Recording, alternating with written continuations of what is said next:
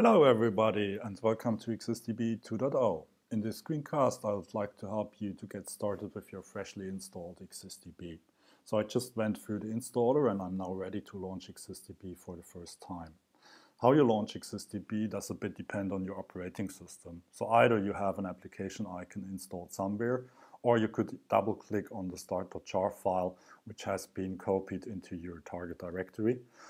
And since I'm on macOS, I'll use the installed application here. While eXist-db is starting up for the first time, you will notice how it installs various additional apps into the database. This is because the documentation, examples, tools and utilities do now all ship as separate apps, that is, self-contained modular packages which can later be removed or added to the database. We will learn more about the app concept in a minute. Once the splash screen disappears, you should find the eXist-db server control icon in your system tray. If you do not have a system tray, then a toolbar dialog will pop up instead. Clicking on the eXist-db icon in the system bar will reveal a pop-up menu which allows you to control the server and provides convenient shortcuts to the most often used tools and pages. So the dashboard is the central administration and application hub for eXist-db 2.0. It works much like a tablet or smartphone home screen and displays a list of currently installed apps and plugins. Apps are self-contained applications which open in a separate browser window. Plugins run inside the dashboard main screen. The collection browser, the backup tool or the package manager are plugins, whereas the demo apps or the documentation are self-contained application packages. To start with, we may want to click on the demo apps. The demo apps is a collection of little examples created for you to get an impression of eXist-db's features and get started with xQuery. You can browse through the examples. You can execute the example queries directly inline inside the browser window, or you could also click on the Edit button to open the corresponding code snippet in Excite. Excite is our xQuery development environment, and you can immediately change your code here to try it out. Just click on the Run button up there. The demo apps also include more complex examples, like for example an Xforms demo, which is based on Betterform. Again, you can have a look at the source code of those demo apps by clicking on the corresponding link. Going back to the dashboard, we may want to look at how to install additional packages. This is done through the package manager. The package manager is a plugin, so it opens inside the dashboard. However, since installing applications requires database administration rights, you have to log in as the admin user first. The dashboard shows the currently installed packages to the top and available packages which can be downloaded from eXist-db's public repository at the bottom. So we are going to install the Shakespeare's works in TI just as an example.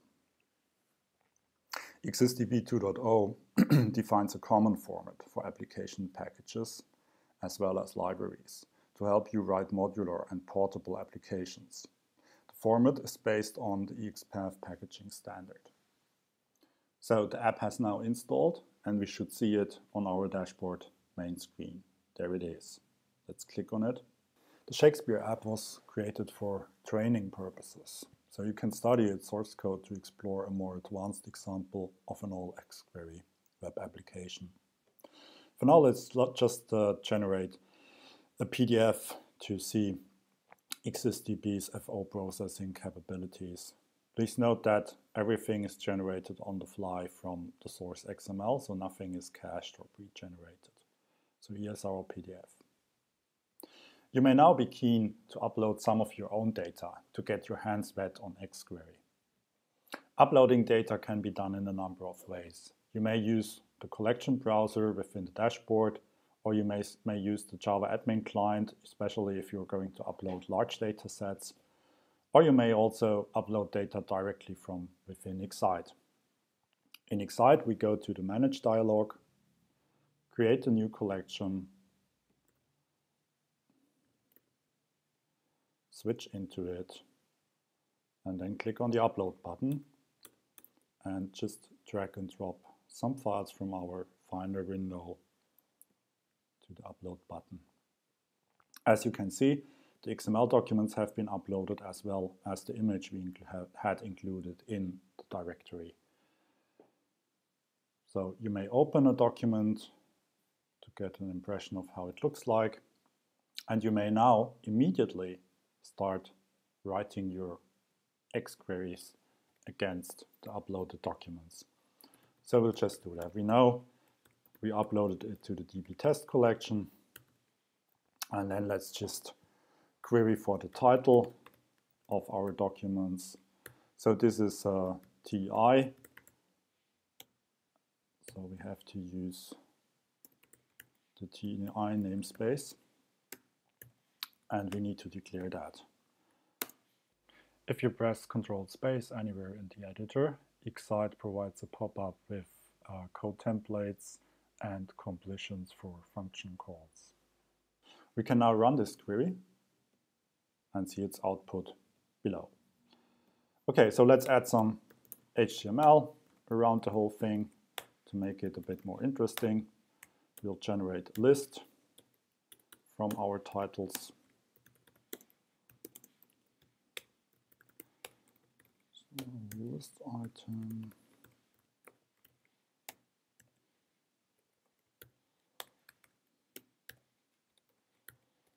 Close everything. Okay, and then we need to tell Exist that it should serialize this to HTML, and we'll save the query. Just name it test.xql. And now we should be able to run this query in a separate browser window. And as a shortcut, there's this little icon down here, which we can now click. And yeah, here's our formatted HTML list. eXist-db does also integrate well with external tools. So for example, to edit longer XML documents, we could go to Oxygen, use its WebDev connection, open one of the documents which reside inside eXist, for example, in this case, the quick start document from the eXist-db documentation.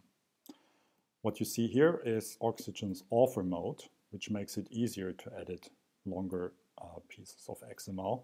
Here's the source XML. So for a test, we may just change overview into introduction, save the document, go to our own documentation via the dashboard, open up the quick start, and you see how the change is immediately visible on the generated web page. So this provides a quick turnaround for development and rapid prototyping. That's it for today. Thanks very much for listening and have a good day.